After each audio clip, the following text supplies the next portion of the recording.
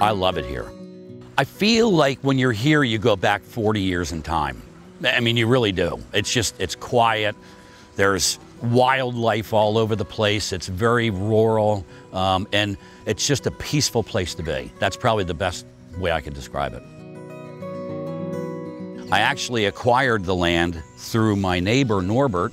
Sure, he's my neighbor, Ted Franks. And he's been an awesome friend. I bought this property.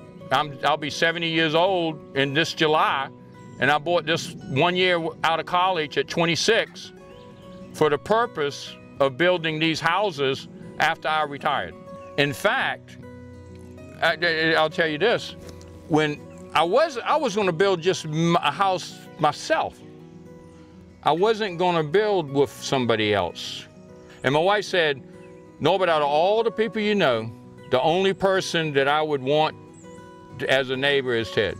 The minute he asked me, really, the minute he asked, I said, I'm in.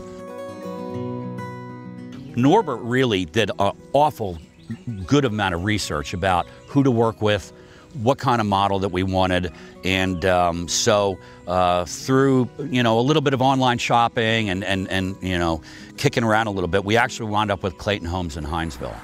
So I called, and Stephanie answered the phone, I believe, and she became my salesperson. And Stephanie came to me and she said, is this something we can do? And I'm like, there is not a bridge that goes to Daufuskie Island. Everything is by barge or boat. I have no idea. I don't even know where to begin. I was a nervous Nelly.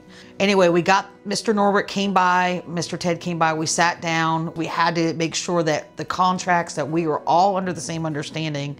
We spent a lot of three-way calls, a lot of text messages, a lot of emails. Pam and Steph had an invested emotional interest to actually make this thing happen on Daufuskie. We said to them, have you ever done this before? And they said, no, we haven't. You know what? We're up to the task. We're going to get this thing done. And it worked out great.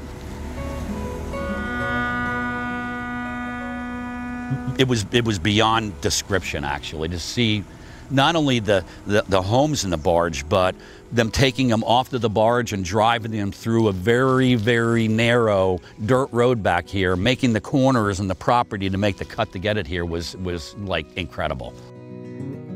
It's these experiences, it's the overall opportunities and experiences that we have.